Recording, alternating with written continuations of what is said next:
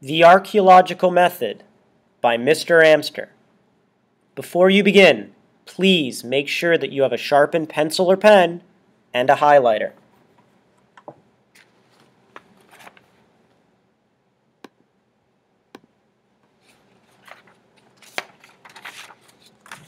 What is the archaeological method?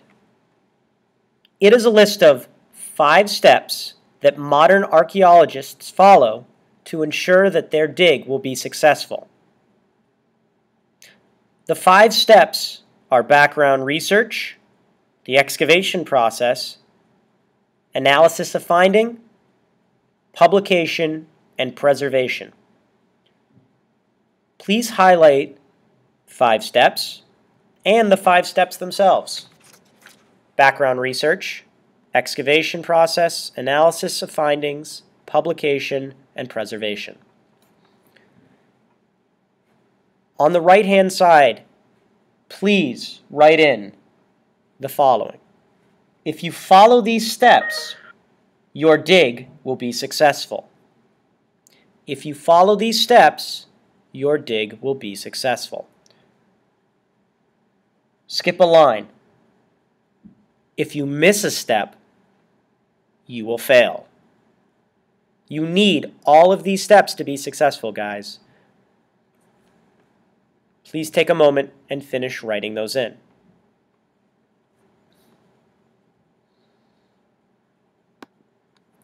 Step 1, background research.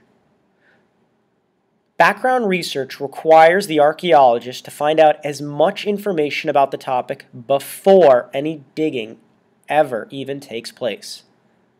Why is this step so important? First, because we're going to be minimalists on our highlighting, highlight only as much information and before any digging.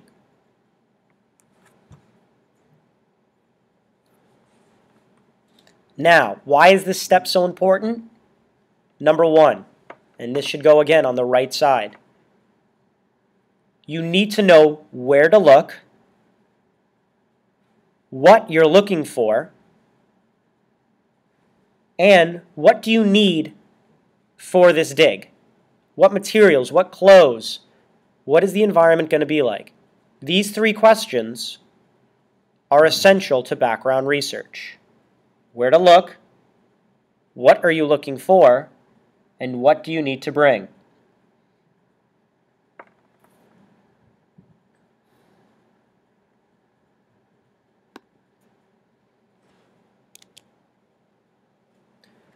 Step 2, the excavation process.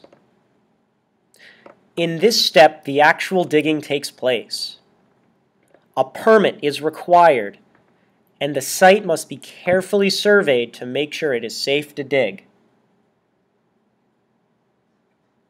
Please highlight permit is required and safe to dig.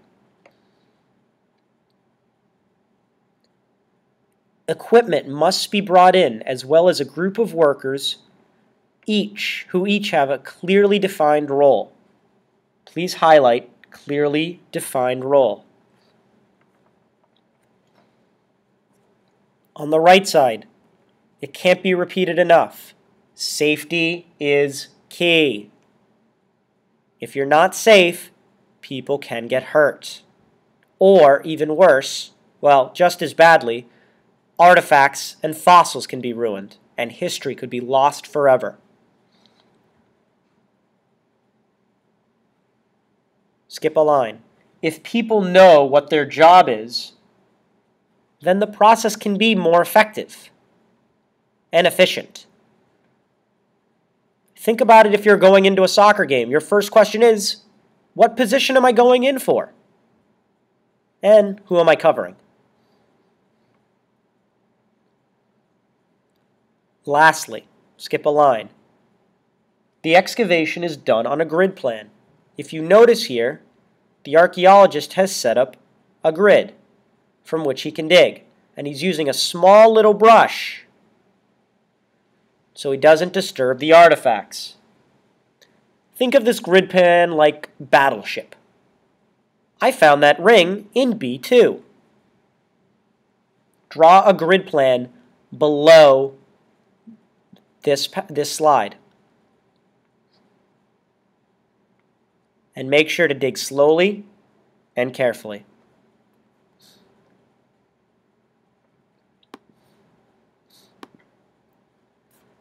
Step 3, analysis of finding. For every hour the archaeologist spends during the excavation, he or she spends an average of 10 hours in the lab analyzing their findings. In this step, the uncovered artifacts and fossils are carefully taken back to the lab for examination. Please highlight every hour during excavation, average of 10 hours in the lab.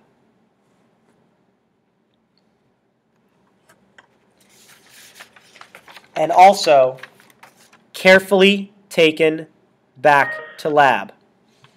Carefully taken back to lab. Now, there are 4 questions that must come up when you're analyzing something. Number 1, what is it? What are you holding? What are you looking at? Number 2, how old is it?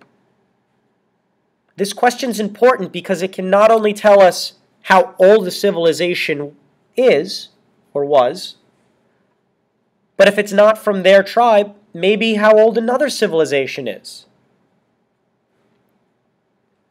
3, what is the purpose?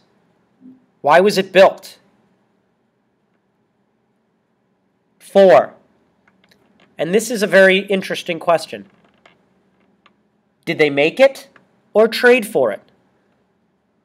This is important because if we know when they made it, or that they made it, we know what materials they have access to, or what they needed if they traded for it. Remember the purple dye from Phoenicia and their cedar wood. They're only 2 resources, and that they were able to create a powerful empire. Step 4, publication. When the archaeologist has completed his or her analysis, they must document their findings. They must share their analysis by publicizing their findings.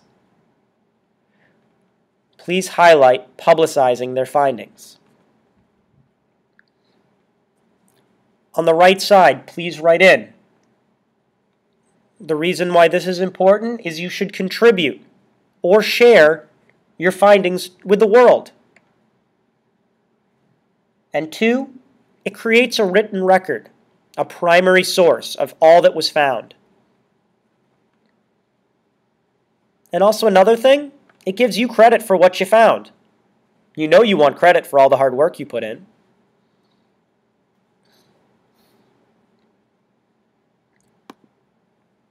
Step 5, preservation.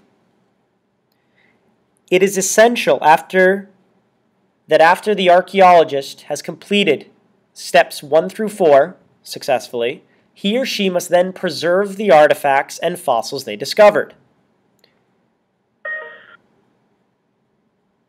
Please highlight carefully preserve, artifacts and fossils. On the right, you want to save it. You want to save it so you can look at it later. And 2, it's important because better technology may come about later that can solve questions that you can't answer right now. And 3, maybe somebody makes another discovery down the road and you want to go back and look at that artifact or fossil again. If it's preserved, you can.